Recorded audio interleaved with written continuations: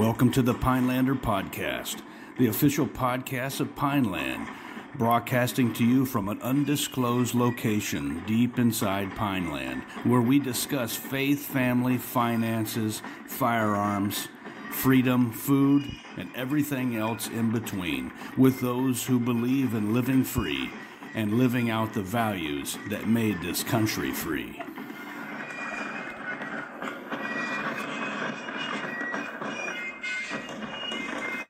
All right, welcome to the Pinelander Podcast. This is Paul LaFavor, and you're listening to the podcast for America's Warriors. My counterpart, Mike Blackburn, is once again deployed to Africa on special assignment. I'm sure he's going to have some juicy stuff to talk about when he gets back.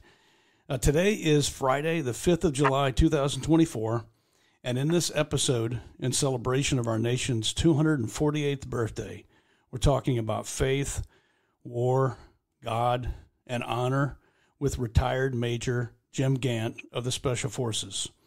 Jim enlisted in the U.S. Army in 1986, went to the Q course and became an 18 Echo, and took part in Operation Desert Storm in 1991.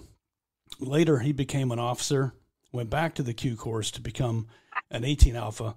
Then he went on to lead Special Forces detachments in Afghanistan and in Iraq, serving over 4 years in combat, was wounded 7 times, and was awarded the Silver Star.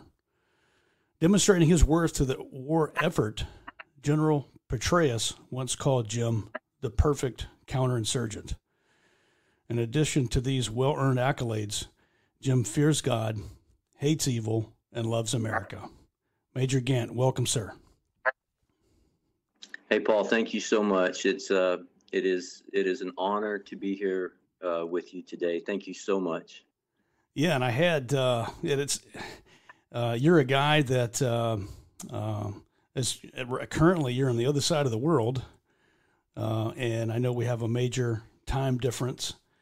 But something that we've been kicking down the field for a long time on this podcast is really for the guys going through the Q course. In large measure, it's about what it means to serve, what it means to be an American, and what Mike and I often talk about is what led us to want to be part of the Special Forces. And so I can't think of a better way to start this podcast a day after the 4th of July than to just ask you some questions that are geared towards the Special Forces and your time in the regiment. And so maybe just to break the ice, I wanted to ask you, what made you want to become a Green Beret? Yeah, it actually started. It's actually a pretty funny story. It started when I was in junior high. A couple of different things. I was a pretty good athlete, and because I was a pretty good athlete, I kind of became a leader in my sports, my teams, and so I kind of that's where I learned. My dad taught me, hey, if you want to be good at something, you have to put in the time, you have to put in the effort, you have to put in the energy, you have to work harder than everyone else. And I kind of learned that at a young age due to athletics. And when I was around a sophomore in high school, 9th grader, 10th grader, a couple of things happened. Believe it or not, I went and saw the movie Rambo. Nice. And I thought to myself, that is a badass dude. I want to be like that. No doubt. And it was at that time that I started to look. I started doing reading. I loved reading. I've always loved reading ever since I was young. And I read The Green Berets by Robin Moore. And fantastic. Absolutely. Yeah. I just absolutely fell in love with the concept of just that close in knife to knife, hand to hand, man to man battle. Like there was something about that just really resonated with me. And so that kind of stuck into my mind. I hadn't got out of high school yet. And then I graduated high school and I had several basketball scholarships. And none of it just really, I almost had an epiphany where I realized that playing basketball was not something that I was going to be able to do for the rest of my life. And kind of started looking around for other options. And my dad was like, "Hey, son, you can look around for all the options you want, but come August, you're out of here, man. You're out of." So nice. Yeah.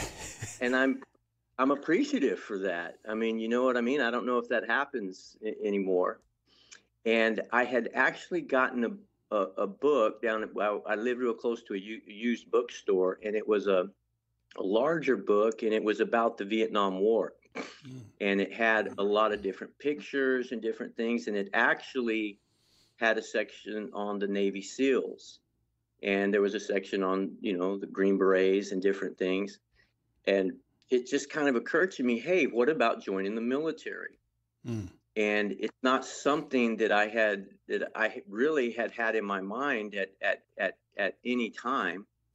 But then it kind of, I said, wait, let me kind of check this out. So I looked around at different things, and at that time I wasn't, I'm 18, 19 years old. Like I'm not really attuned what the differences are between the Navy SEALs and the Green Berets. I just see these cool pictures and these badass dudes, and I'm like, hey, I think I can do that. And this is the God's honest truth. And I've actually heard one other guy say something very similar to this. I actually went to the Navy recruiter first. No way. And I did. I walked in and I said, hey, I want to be a Navy SEAL. Wow. And the response was one of giggling and laughter, and it was just it even for a young Jim Gant at 18 years old, it kind of pissed me off a little bit, And I literally walked out of there, went right next door, walked in, and told the recruiter I wanted to be a Green Beret. And he said, well, have a seat. Yeah. And so that actually started the journey right there. Wow. And from there, everything just broke really, really well for me in my early military career. And that's how it got started. Wow. I think, at least you knew that the Green Berets and the Special Forces was the same thing. Funny little story for me is I didn't know that. And I just, as I was I was a Bradley crewman, and I just figured out, hey, this isn't working out for me. And I heard about, hey, the Special Forces. And I thought, okay, but I had no idea that it was the same thing. But at least it sounds like, that's really silly, right? And when I found that out, I was in a formation on Smoke Bomb Hill, and I saw the guys, with their headgear, and I was like, oh, okay. But yeah. It sounded like you actually had this figured out. I've been thinking about this a lot lately. Is some people, they just don't have their crap together, until they're a little bit older. But it's not like you really knew what you wanted to do, at that age. I mean, and that's I think in some sense an anomaly. Some people just plod through college. They don't even know what they want to do. They're just doing this to figure out what they want. And, like me, that was me. I joined the military. I didn't really know what I wanted to be.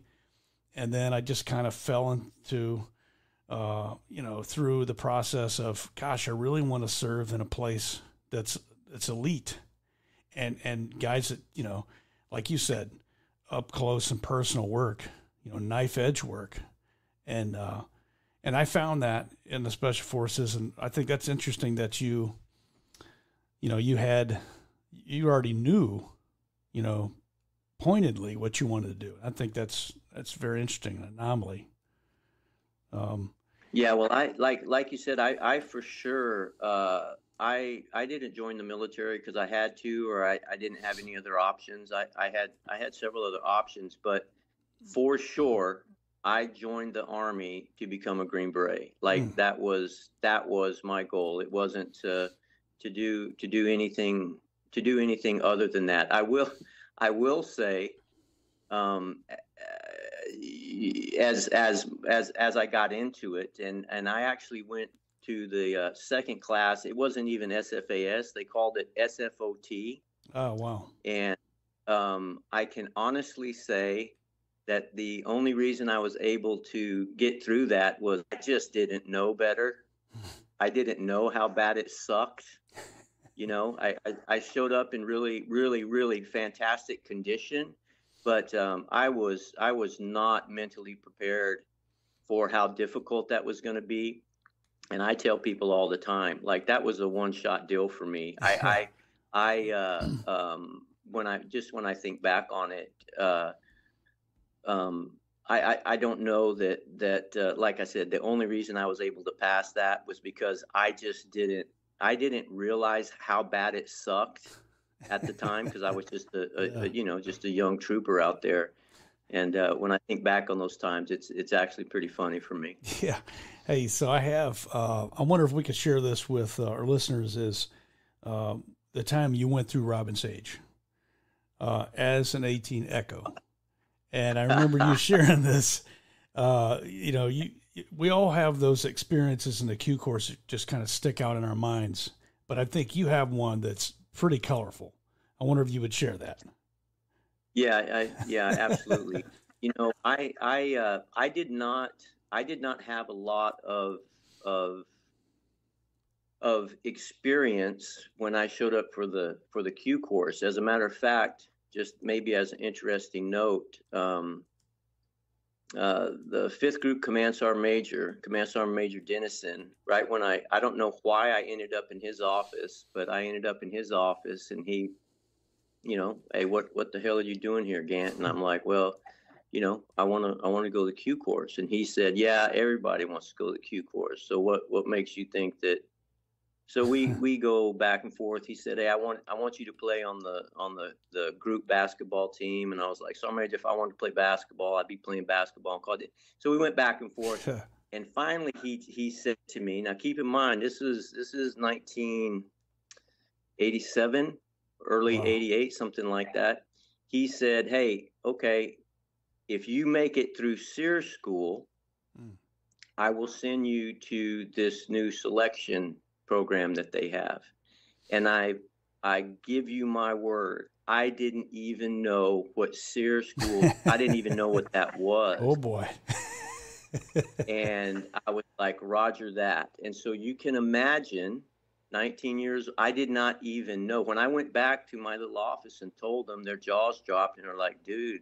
Yeah, do you know what you're getting into? Oh man. And and it's neither here nor there. SEER school was a lot different in the late 80s than it is, I think. And again, somehow I was able to make it through that. Like to this day, I don't even know. So that was kind of one of the, few difficult, like I hadn't spent a lot of time in the field. Like I wasn't, I taught myself how to use a compass and a map, and I trained on my own, and I kind of got myself in shape. So going through the Q course, to me, everything was new. Okay. And when I say everything, I mean everything. It was just like this fire hose from everything. And I was incredibly blessed and fortunate. I was a young guy. And I'll never forget. I still remember their names. Ranger Brady, who I think he turned out to be a real pipe hitter over in 5th Group for a long time, and Ranger Jewell. These two Ranger qualified NCOs. For the life of me, I don't know why they kind of took me under their wing, and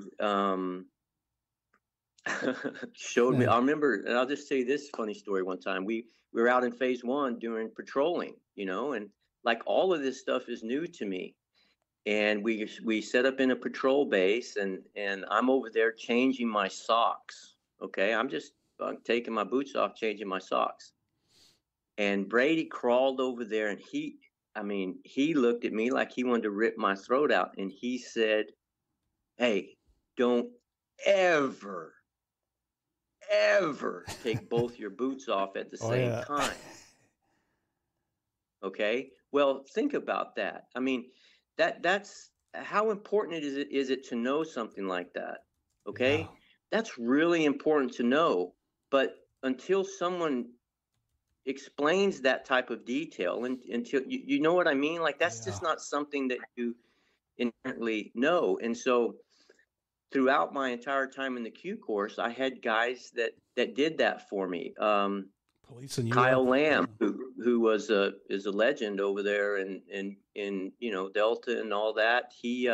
I went through phase two with him, and he, we went through all the Morse code and all of that stuff together, and he was just a very helpful person to me. And so we get out to Robin Sage, and all of that stuff is new to me as well. And so we infilled into Robin Sage, and of course we did the linking up with the G's and walking through the woods with, the huge rucksacks. I mean, I think that they've probably cut down the amount of weight that you can carry, whatever it is. But I mean, oh my God, just horrible. You're going back and forth over the river 2 or 3 different times. You know the deal, And we finally get to the base camp. We've been down there We've been down there 5 minutes. 5 minutes. And the team leader came down and said, "Hey, Gant, they want to talk to the youngest member of the team. So take your weapon and your ruck and walk up the hill and go up there." Well, keep in mind, I know 2 things about what's going on. That's jack and shit. I don't really know.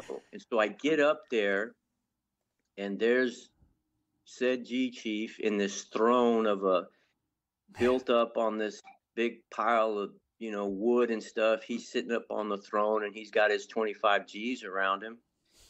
And I walk up, and they all point their weapons at me. Oh boy. And said, "Lay down your weapon, take off your rucksack." So I laid down my weapon and took off my rucksack. And about 2 minutes later, they had all my comms gear.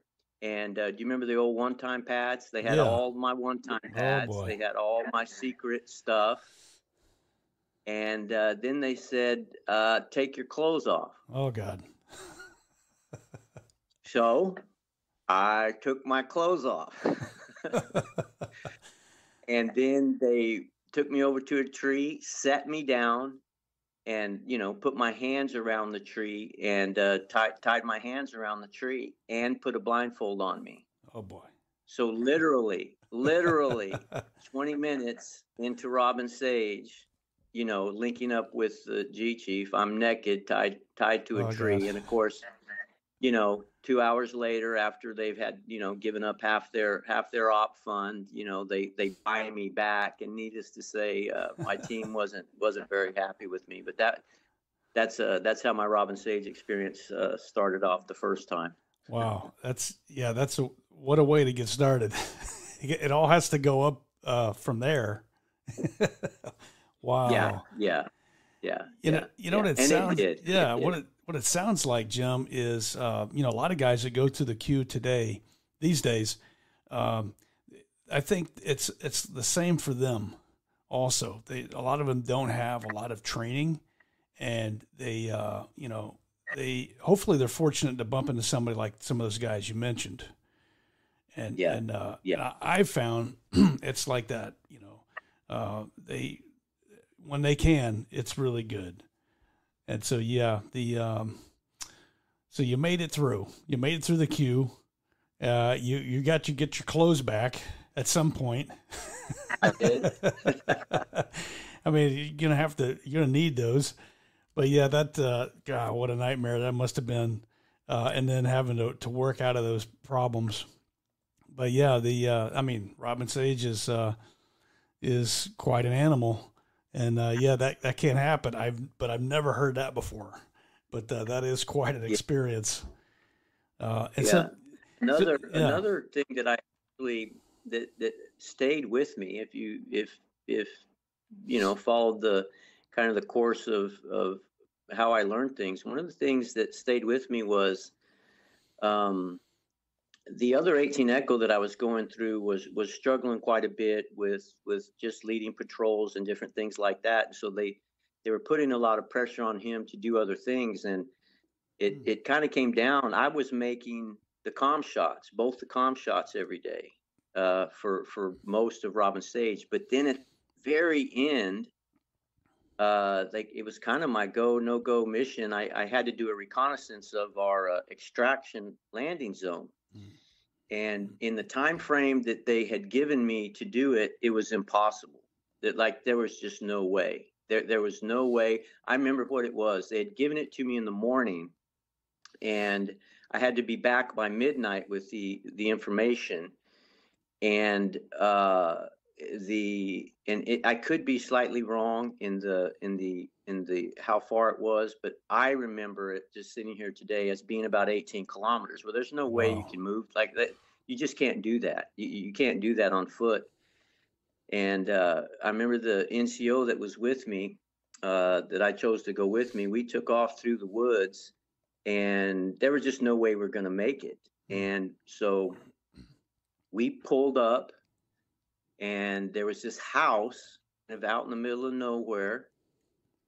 And I said, "Hey, man, leave your stuff here. Go and knock on that door, and literally, let's see if this guy will give us a ride." And his name was Steve. Steve went down there, knocked on the door, and I'm watching him from the wood line, Wow. And next thing I know, he goes in the house. And he's in there like an hour. And he comes back out, and he walks over to where I'm at, and they had fed him lunch. Oh, boy. He had eaten this big lunch, and if I remember correctly, they gave him some blueberry pie, and he said, "Hey, the dude's happy to give us a ride. We just have to put our weapons in the back of the truck." So we did that, and he drove us straight to the LZ. We surveyed the LZ, got back in the truck, and he drove us all the way to like within a click or two of the G base. And now it's like 5 o'clock in the afternoon. And so Steve and I said, "Hey, we need to make this look as best as we can." So we set up a little hide site, and we slept for 4 or 5 hours until, 10 or 11 at night, whatever time it was. Then we walked back in, and we had this information. And the NCO in charge, I'll remember his name, Sergeant Snow, he called me over. He's like, "Gant, how did you get this information?" And I was like, "Hey, Sergeant, we got it done." And that's one of my favorite stories. And I learned a lot from that. You got to accomplish the mission. You got to do it. And sometimes you can't do it in a conventional way, Yeah, that's fantastic. I mean, and it reminds me, you went through in like 88, you said? Something like that, 87, 88? Okay. I went through selection. I started the Q course in 89 and got out like late 89, early 90, right before Desert Storm, something like that. Yeah. Awesome. And so then you go off you went to, which group did you begin with? I went to 5th group. Okay. And I went to 2nd Battalion, 5th group, a lot of really incredible guys there. And we deployed over there, and I was an 18 Echo, and I was not on the ODA. I got to go in with the battalion commander and a detachment of dudes, and I don't know doctrinally whatever, but they called it the Jump Battle Staff, and we were with the Egyptian, like the leader of the Egyptian forces over there. And so you know, I got to go in and kind of see how that worked at a higher level. Yeah. I mean, yeah, you got there just in time, and then you're like, hey, Justin. put your stuff on the plane. So I was curious about this. Once you got to group, and these, you know, I would say, you know, at least for me, getting to group, being brand new, I was, you know, those are formative years. Was there anybody that stood out in your mind that impressed you? That you know, you looked at and you was like, hey, that's a guy I want to emulate. Was there anybody like that stuck out? Well, you know, I was, like I said, I was pretty young, and um, I I didn't go straight. Like I said, I didn't go straight to an ODA. Teams were starting to deploy. I hooked up with a great NCO. Last name was Hendricks, and he was on the scuba team. And like we did PT together every morning. And there was a period of time when I was like super psyched that maybe I could get on his team. And then we deployed over there. And then when we got back for a very short period of time, ODA 553 had a team sergeant who had been in Vietnam, Master Sergeant Balog, and he was just like he was just very well respected, super squared away. I had a little bit of interaction with him. Then the team was kind of in flux, and I didn't spend, Paul, I didn't spend much time on that team, and didn't train with them very often. And so, to be perfectly honest with you, I did not, my time in fifth group, because of when I got there, how we deployed, how we came back, and then I had made the decision that's just a whole other story. But Right. really, what my time in Desert Storm, and that limited amount of time that I spent there, what I got out of that was I think I need to become an officer, and I don't mean that in a real positive sense. The officers that I dealt with in the jump battle staff had one that was off the charts incredible. Captain was just, I mean, this dude was just great. And the other one was, I can't say exactly what he was, but he was pretty damn worthless. And, you know, I was watching that thing, and I had been a leader in you know, growing up, and I thought to myself, well, if I'm going to stick around in the military, I want to become an officer. And I didn't join because I wanted to be an officer, and I almost re-enlisted for 6 years. And the only reason I didn't stay in NCO was that I told the battalion sergeant major I wanted to re-enlist for 6 years, get the $18,000 bonus, and I wanted to go to scuba school. And he said, hey, Gant, I'm not promising you anything. $18,000 bonus, take it or leave it. I mean, he was like, you know. And so I left it. I left it on the table. Wow. So, you know, that's what's interesting is maybe, I don't know if you ever thought about this, but being on that staff for that deployment to Desert Storm, it seemed like that was formative in your mind, at least to see kind of what officers did and evaluate, you know, at least the one that you thought was not worth the salt, that perhaps you could do a better job. And maybe that solidified in your mind that, you know, at least being exposed to that's something at least you could possibly do. Would that be somewhat accurate? Yeah, for sure. Okay. Yeah, for sure. And the jump battle staff, I don't know, there was probably about six of us. There was the battalion commander, the battalion sergeant major, then there was these two captains that were kind of like, battle captains. And then there was two 18 Echoes, me and this other 18 Echo that had to run all this comm gear. And then there was two more signals NCOs that kind of helped, setting up the radio systems and all of that. But it was good for me, and just seeing, I don't know, man, we had, I don't know, a dozen different types of radios, and it was a constant, coordination. And we actually, we could call in some CAS and some different things like that. But, people forget about Desert Storm. We kicked the hell out of them. It was not even a much of a fight, but we did not know that when we crossed the berm. Like, absolutely not. We didn't. Yeah, we didn't know it was going to turn out the way that it did. So, there were parts of that at the time were pretty damn scary. And as it turned out, it turned out to not be much. But we didn't know that going over the berm. That's true. Hey, so what was it like? This is something I never did. So I did 20 years and I retired as a master sergeant. But what was it like going from NCO to officer? I mean, how did that go? Yeah, it's funny. I tell people this. I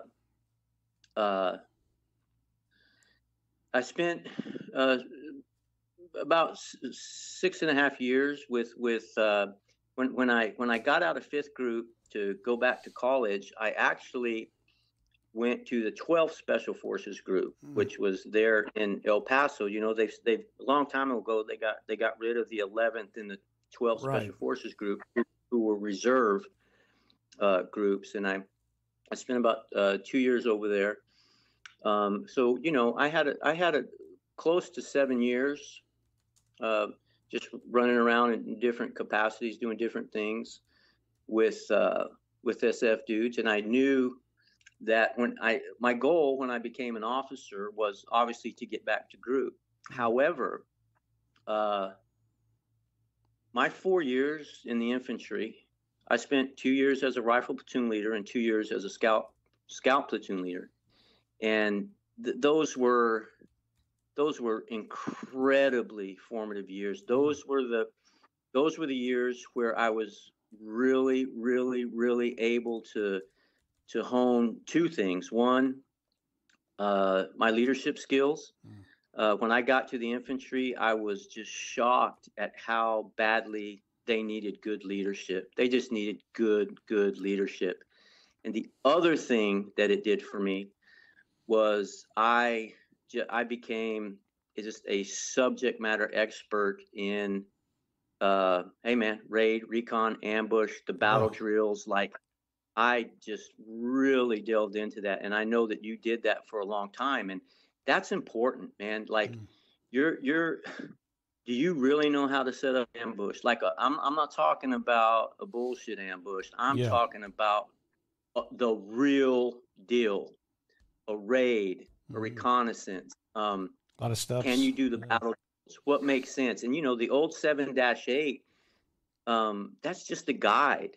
And so what I did when I was in the infantry was just really, really delve deeply into those and wrote my own SOPs for my platoon. And in a lot of cases, we'd go to FTXs and different things like that. It was always frustrating to me to get graded on those, because you'd have infantry captains, infantry majors, sergeant majors, stuff like that. Like, hey, what the hell are y'all doing, Gant? And I'm like, hey, we're doing what we would do in combat. Yeah. Not what the book tells you to do. And there, I remember how they taught leaders recons. It was like, what, that doesn't make any sense to do it. There was just a bunch of different things like that. And so I was able to hone my leadership skills, see firsthand how important good leadership was, and then become an expert at tactics, both at the infantry level and for the scout platoon. And the scout platoon, when I was in the scout platoon, I'll tell you what, that was some of the best men I ever worked alongside, ever in my entire career. And so it was really, really fulfilling. And that's kind of what got me set up when I went back to the Q course. it was different for me, but I think that what really helped me was that time that I spent in the infantry. The big thing that happened for me is I had sustained an injury when I was going through. I didn't go to the infantry advanced course. I went to the military intelligence advanced course. Actually went through the counterintelligence course there and got qualified as a CI agent while I was there, but that's another story. But I pulled a groin muscle when I was training to go back to the Q course, and turned out to be one of the worst injuries I ever had. When I showed up, there was way too many guys scheduled to go out to phase 1. And one of the officers that was in charge of SWIC, there's like this formation of, I don't know, a couple hundred guys. They walked out there and said, hey, is there anybody in this formation that doesn't feel like they need to go to phase 1? Dude, I ran through that formation like nobody's business. I mean, I said, I don't feel like I need to go. And so we had to write up a little memo. And so I didn't have to go to phase 1 again. I didn't have to do the SUT stuff again. Went through phase 2, and it was very informative, had good instructors, learned a whole lot. Then we went out to Robin Sage. What happened is that for your second they tour. made me. Yeah. What's that? For your second tour in Pineland. Yeah, for my second tour, I was hoping I didn't end up naked tied to a tree. Yeah. The cadre put me in charge of the planning phase. And so I did all the planning, and then on infill, the cadre snatched me off the team, and basically they pulled me out, put me in this little place to do reconnaissance, and I pretty much stayed. They kept me away from the team pretty much the entire time, so that the other captain and those guys could go through that. So, they were. I would imagine those guys were drafting on you, and they're like, yeah, Gant's our ace in the hole, and they wanted to see if those other captains would fold. I mean, I understand. That makes sense to me. Yeah, that's how it turned out. And you know what? The other captain, God bless him, a guy named Mike Tarvlovsky. We were lieutenants together in Hawaii, and he went to 5th Group and was killed in Iraq and was awarded a Silver Star. So he was a good man, a good friend, and one hell of a warrior. So the last thing I told him though was, "Hey, dude, when the resupply comes in, get it out of the camp. Like, get it out of the camp just as fast as you can." And he didn't, and they got hit. And I was like, "Damn it, Mike." Good time. The G-base, the dreaded G-base blowout, fully laden with supplies. Yes, yeah. And Fun. just one thing on that, when I worked out there, I loved working out at Robin Sage, and me and the NCOs that worked out there, we didn't make that a for sure thing. Right. We made that totally based on the security and how the team was doing in regards to setting up that outer security and all those different things. And so about half the time we blew them out, but if they were doing the right things, we didn't put them through that just for the hell of it. You know? That's fair. That's a good approach to training. I hope that most of the teams are doing that. Yeah. That's awesome. But it's a damn good exercise, isn't it, to get blown out of there in the middle of the night? It is. That is being on the other side. It is interesting to watch. Quite a problem set to work through. But that's interesting. Yeah, you were able to go back through, of course, by virtue of going to the Alpha course, having previously been an NCO, you got to go through twice. And then what did you see as far as what you had?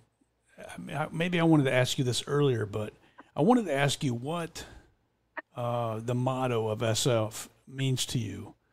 and what it started to mean. At some point, it started to mean more to you, like Deo Presso Liber. Yeah. I mean, that's a really important motto that we have. And I just wanted to tease out, like, you know, what does that mean to you? I think, I mean, I could answer that for you, but I just want to hear in your own words, you know, what that means and how that, like, grew to mean more as you were progressing in the regiment. Yeah, that's actually a great question. You know, I think a lot of a lot of that it kind of comes with maturity. I mean, I think, you know, and I'm just saying a person, and I can only really speak for myself. You know, you join special forces, you want to become a Green Beret there's all kinds of different reasons, as you know. Every person has their own reason for wanting to do it. Sometimes those reasons can be incredibly selfish. Sometimes those reasons are, hey, I just want to work alongside the best. Hey, I want to push myself. Can I do this? And, you know, being in the military, being in the Army, you know, there's a lot of status that comes with being a Green Beret and being a Special Forces soldier. I mean, and I personally, man, there was nothing like putting on that uniform with that Special Forces tab and then putting on that Green Beret and going to work. Like, you know, when you have that and you're just walking around the base, you're off in some place doing some training, you don't have to say anything about yourself. You and your guys don't have to say anything, because there's an incredible amount of respect and admiration that comes from that. Once you get in, and it depends on many things. Like, I was incredibly fortunate. Right when I got out of the Q course the first time, there's a war. I was in the Q course when 9/11 happened. Wow. So I remember exactly where I was. And so, look, man, you're going to war. Like that changes the outlook. And all of the Special Forces missions are incredibly important. I would say our peacetime mission is in many aspects more important than our wartime mission, of course, depending on what the war is. But we can keep wars from happening if we do our job really well and are in the right place.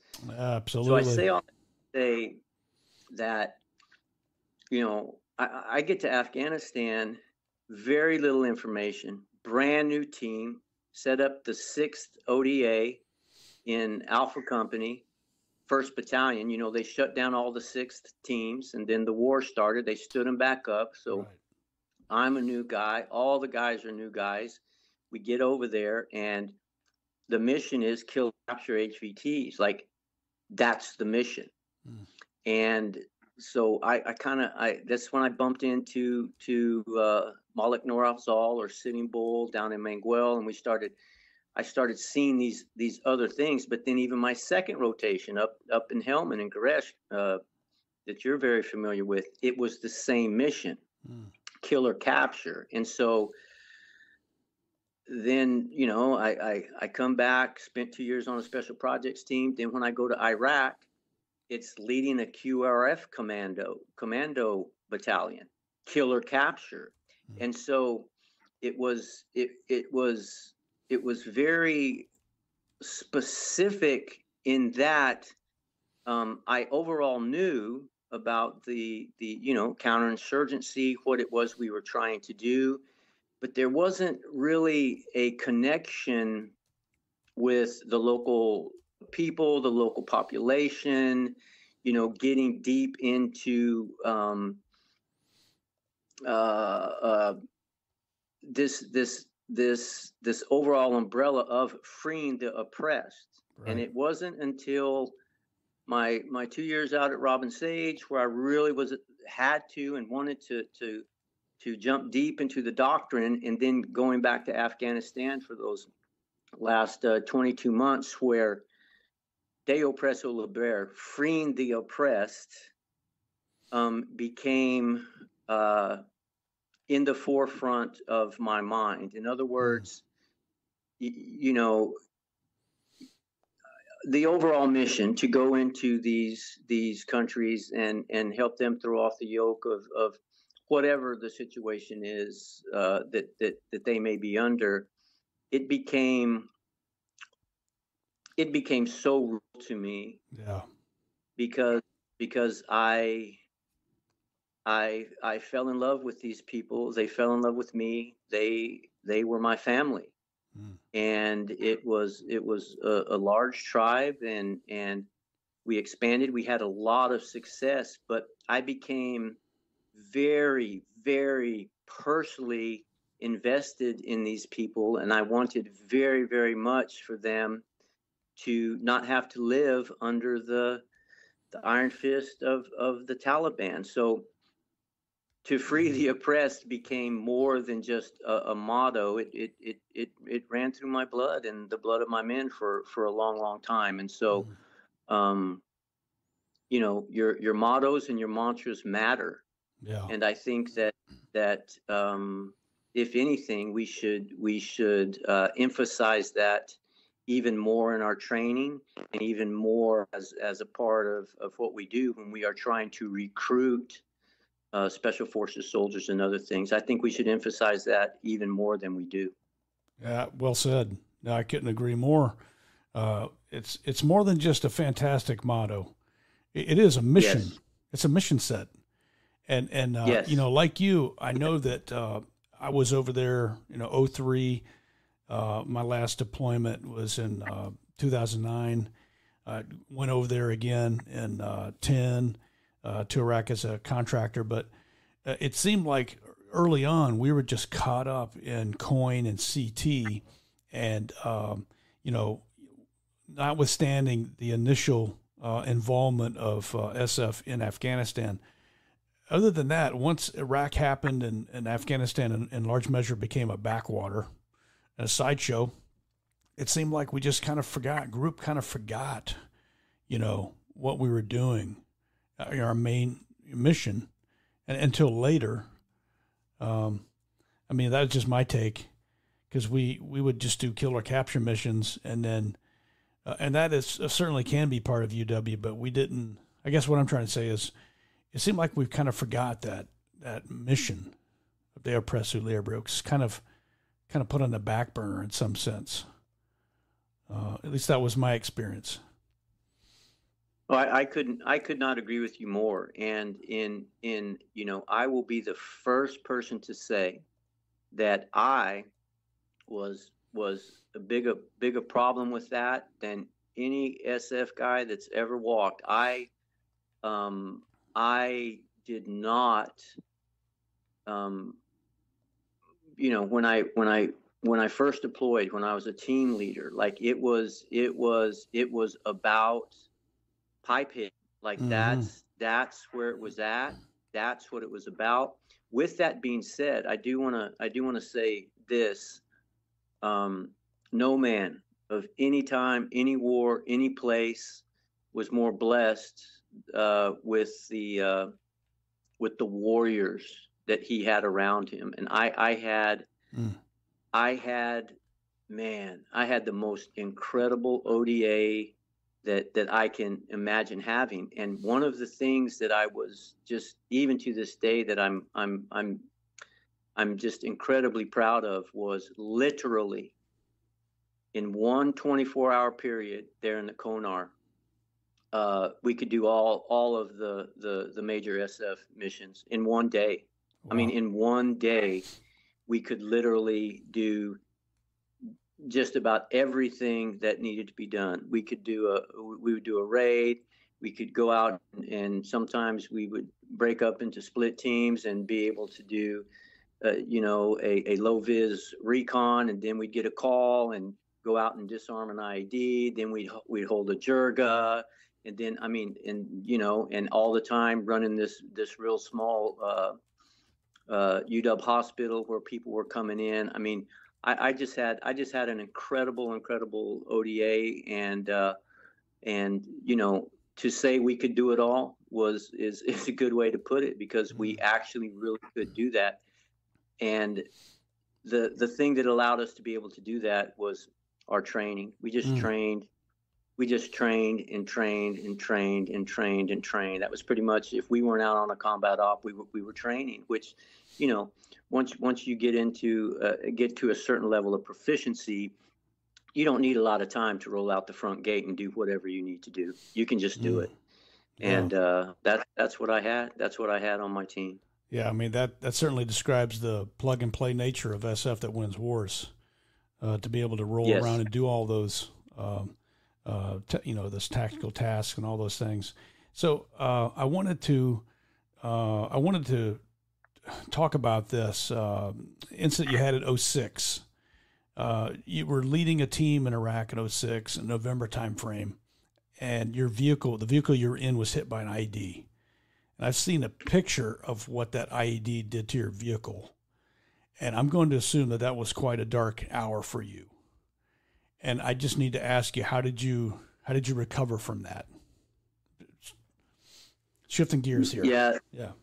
You know, tactically, a whole lot, just to put it into a little bit of context.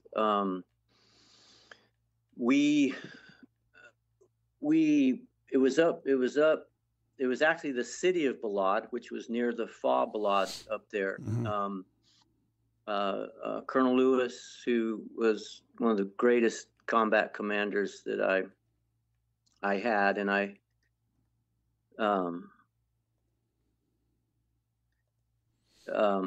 just another part of this story. He later committed suicide, and it was one of the most difficult things that I ever had to deal with, because not only was he my commanding officer, but he was a dear friend of mine, and that's a whole other story that maybe we can talk about sometime. But he called me up and he said, "Hey Jim, we got some big time sectarian violence going on down in the city of Balad. They are at each other's throats. Here's the mission statement. Get up there and fix it." That was the mission statement. Figure it out. My small detachment, we grabbed 200 commandos. We rolled up there, had to fight our way in, and you know, we're setting up and taking mortar fire all night. I mean, it was the heaviest 6 weeks of fighting I've ever done. And at every 2 week interval,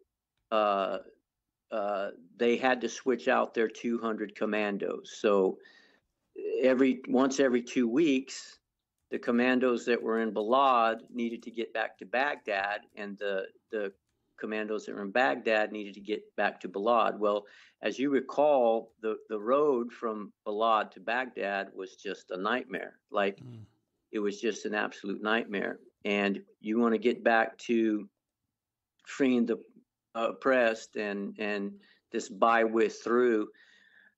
I could not, I could not live with myself to let these commandos drive this 80 kilometers, 90 kilometers, whatever it was, I don't remember exactly, in their soft skin vehicles without our firepower. And so once every 2 weeks, I'd grab these 200 commandos, and I would lead them back to Baghdad, pick up the other ones, and then, head back to Balad. That's just something that we did. And this particular night, because we would always do it at night, I always, because of the up armored vehicle, and I spent 3 or 4 hours every single day, 7 days a week, looking at the IED reports, looking at all the photos, figuring out what type of IED where. Like, that was my business. As you know, IEDs were the issue, man. We weren't going to lose direct fire engagements in Afghanistan or Iraq. We generally put an ass whooping on them when that happened. But those IEDs just really leveled the field. And so that was always the primary enemy, the one that I was after. Hence, I always was in the lead vehicle, always, 100% of the time. In this particular night, we were up front, and I wanted to very quickly get back to the rear of the convoy and kind of clear the side, because there had been a bunch of IEDs hitting the convoys on the east side of the road. So I was trying to keep that from happening. And we were at the back of the convoy, and I told my driver, hey, gun it. We need to get up back to the front. So, you know, we're in these big ass up armors with all the armor on it. And as we pulled back into the front of the convoy, going, you know, 50 miles an hour, that thing was, you know, pegged out. We all saw it. Like, we all saw it. And it was a 155 round. I mean, it was just in the middle of the road. But there was nothing we can do. We hit that thing head on, and immediately blew the vehicle off the road, and there was an embankment on the road. It rolled God knows how many times. Thank God that the up armor landed on its upright. So the up armor landed upright. And do you remember the halon systems and all that business that they had in there? Well,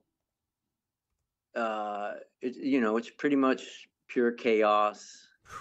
The vehicle, the rear of the vehicle was on fire, and I reached over. I was smashed up into the windshield. All the radios and everything had me pinned inside the vehicle up against the window. And I reached down and was just going to pull the door open and kind of fall out. And the door was jammed. The door would not open. Dang. And it's on fire. And it's on fire. And now the halon system has gone off, which anybody that knows about it takes all the oxygen out of the vehicle. So it's on fire, can't breathe, and I can't get out. And I unlatched my weapon and tried to stand up, and I couldn't get out. And I had the specific thought, this is how it ends. I'm going to die here. There's nothing that I can do about it. And I went unconscious. When I came to the first time, I was on the side of the road next to one of the other up armors. My 2IC was calling a medevac. And here's what I want to say about that. When we first got these commandos, they were a militia, and they weren't sure what to think of us Americans. And I spent all of my time, all of my days down there at Site 1 with the commander, was Colonel Doffer, and his commandos, and we trained together. And we did raids together, and they saw me out there, and I at that time I didn't let the other guys in the vehicles and the rest of the team get out of their vehicles. I was the only one that would get out of the vehicles and actually conduct the raid with the commandos. I didn't feel like it was those guys' business to be doing the raids with the commandos, but I did. And when we got up to Balad, the fighting was incredibly heavy. And there were many times when we first got up there, when the fighting would start, they wouldn't go into the battle. It would just be me and my guys. After a couple of weeks of them seeing that we were willing to fight, they started jumping in as well. And so flashback to this situation, we've been fighting for several weeks up there. What happened was, in the back of my vehicle, the Commando 2IC was there. and he crawled through the turret, got some air, and went back down into that burning up armor and Wow. somehow pulled me out. Think about this, all my body armor, all my shit on, pulled me up, pushed me to that turret, and a couple of commandos jumped on the top of it and pulled me out. Wow. Drug me to the side of the road. And I said all that to say that all those hours and days and weeks with them every day, training with them, drinking tea with them, taking care of their wounded, playing cards with them, watching TV with them, just being with them, that's what saved my life. Wow. Because they loved me. They cared about me. They knew that I would risk my life for them because I did it over and over and over. And they were not going to let me die in there. And my Iraqis saved my life that night. And you know, got on that medevac. Next thing I know, I was there in Balad, and that's what happened. Wow. I mean, that certainly underscores the importance of building rapport, being which is a basic SF guy skill. But not only that, but well beyond rapport is your willingness to sacrifice yourself to defend those who can't defend themselves.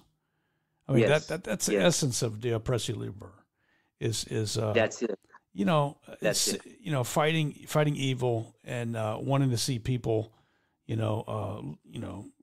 brought out from the clutches of tyrants. That's fantastic. And I want to I was just going to say. Yeah, go ahead. I'm sorry. You know, I studied this for many years, and building rapport is one thing. Building a relationship is something different. And my goal was with the forces that I worked with in Iraq, and then again in that last rotation in Afghanistan, was building a relationship. Rapport and relationship is not the same thing. And so there's a deeper level there, that once you as a forces operator, that once you get to that relationship level, there's nothing that you won't do for them, and there's nothing that they won't do for you. And that is when the magic happens. That's when you can have some real impact on the overall mission right there. Wow. I mean, that's a lot to take in. That's fantastic. And that was one hell of a scrape, and one hell of a brush with death. And I just wanted to ask you also, maybe end on this, is, and I know you to be a man of faith, a man who fears God, hates evil. But I mean, what did that do? If you could just tell us a little bit about that. What did that do to your faith, having brushed death and thinking you were going to die, and then all of that? What did that do to your faith?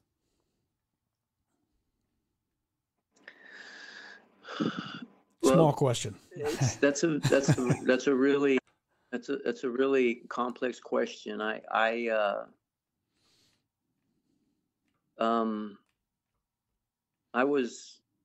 was saved and baptized with my mother.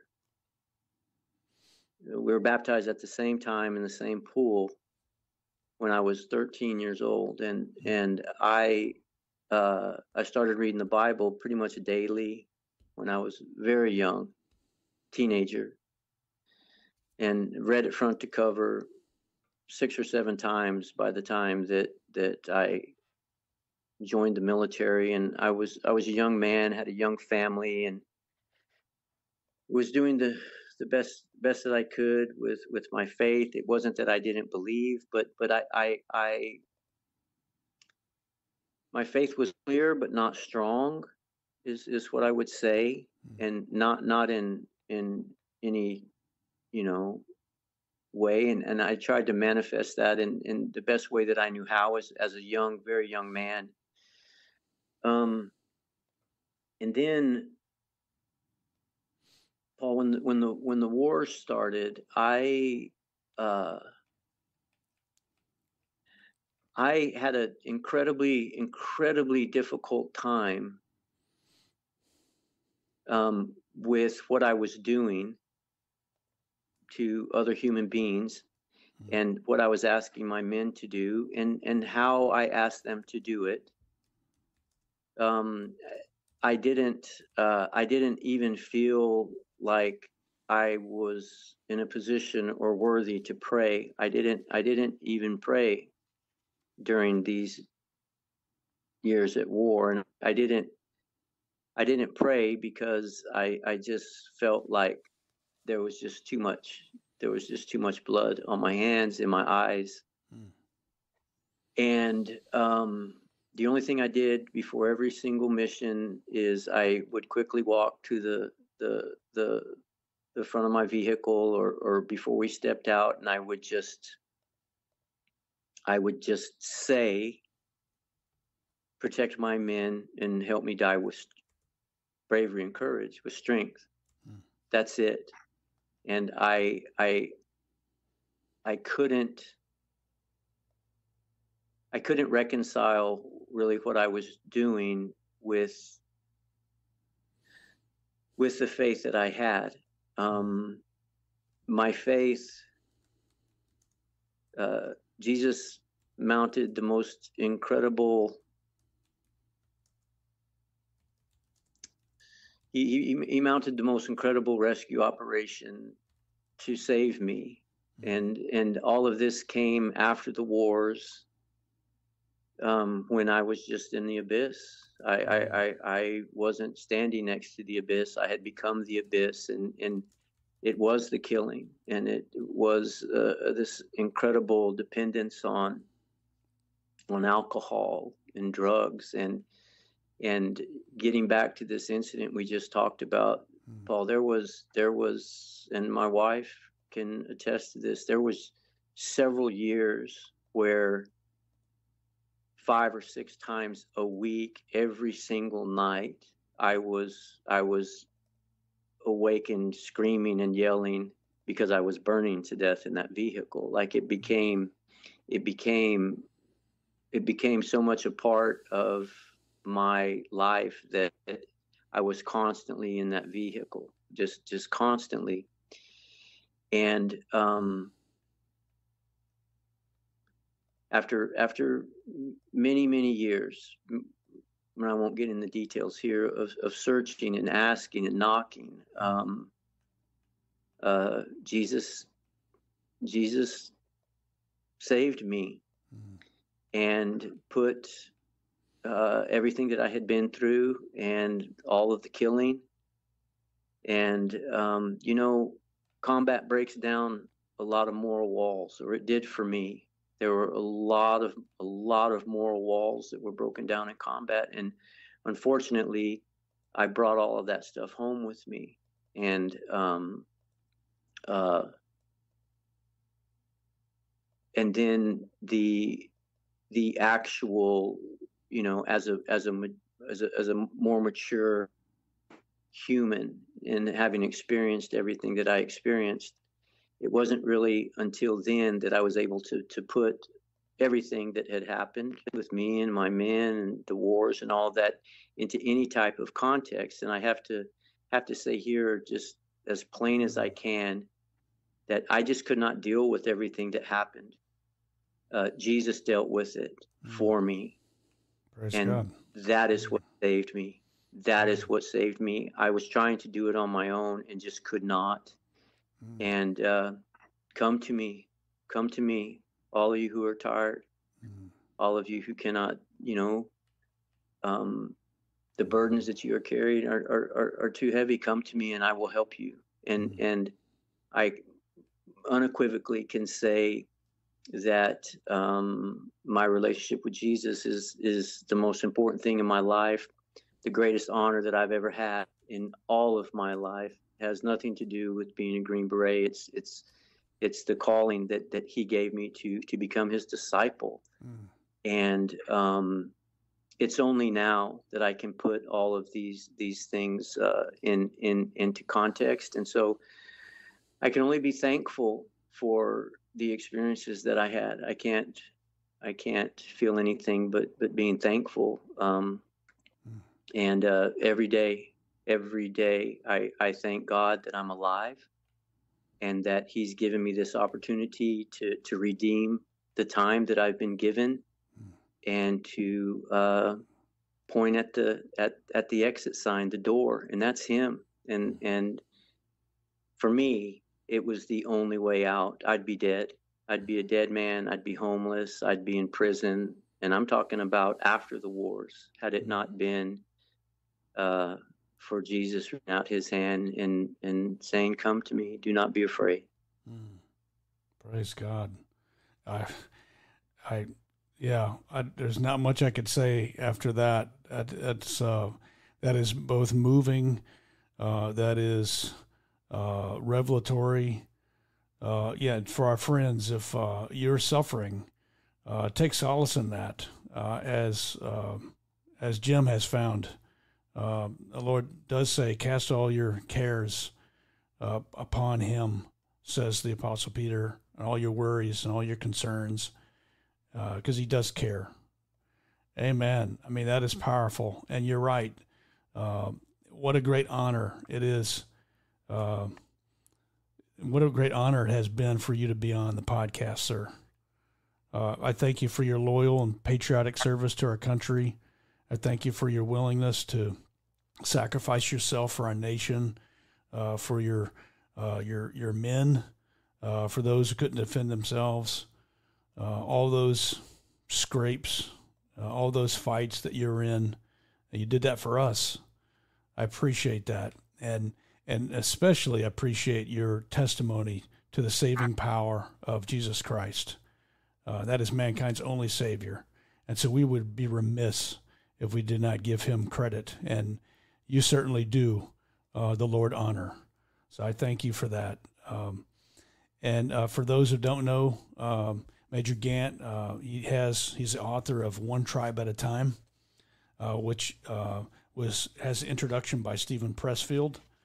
And if you didn't know about One Tribe at a Time is the paper that changed the war in Afghanistan. I believe Major Gant had a strategy. If would have been followed, it could have achieved success in Afghanistan. That's how big of a deal it was. Also, written by Ann Scott Tyson is the book American Spartan, which is a fantastic read. And I would recommend both of those books to you. And but sir, what a wonderful time we've had together. I just wanted to end by reading this. It's the fifth stanza of the Special Forces Creed, and I think this is something that you have demonstrated to us through your life. Let me just read this. Here's the fifth stanza of the Special Forces Creed. "I know that I will be called upon to perform tasks in isolation, far from familiar faces and voices. With the help and guidance of my God, I will conquer my fears and succeed." And so, Jim, you certainly are a testament to that. And I thank you for coming on the podcast, and thank you for being a model believer. Thank you, sir. And if we could ask you to pray for us as we close. Yes. And Paul, I just want to tell you, it's been an incredible honor to speak with you today.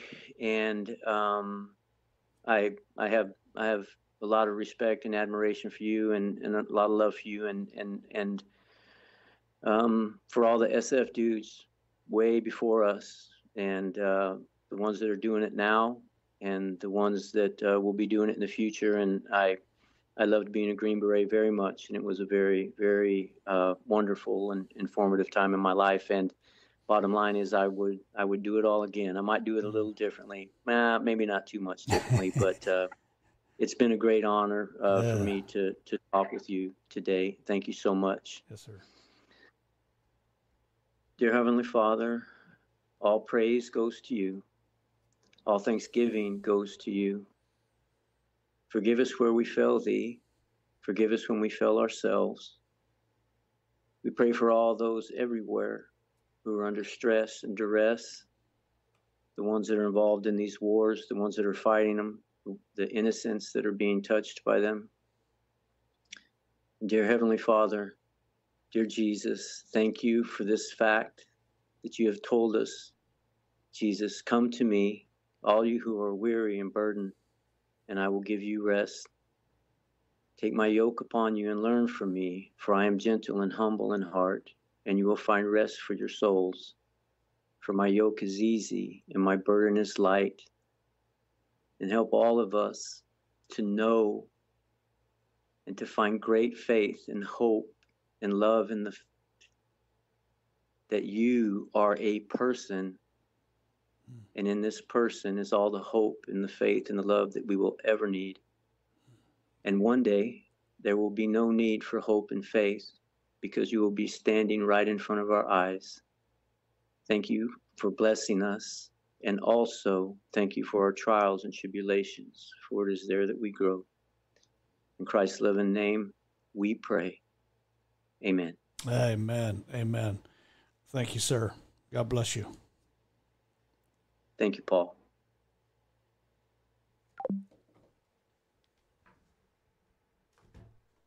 We hope you enjoyed today's episode of the Pinelander podcast.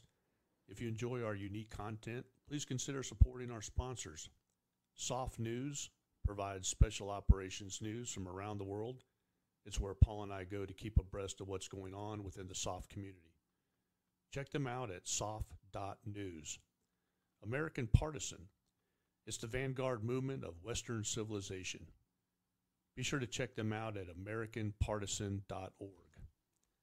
And, of course, Blacksmith Publishing. We've been serving the warrior class since 2013. They have great titles written for warriors, by warriors. If you're looking for excellent reference material or just want to enjoy a great novel, be sure to check out the bookstore. Or if you enjoy hanging out with warriors, come spend some time with us in the G-Base over at the Pinelander podcast. All that's at blacksmithpublishing.com. Until our next meeting, stay mentally and tactically smart, physically and spiritually strong, and socially astute. To each other we pledge our lives, our fortunes, and our sacred honor. May God continue to bless Pineland.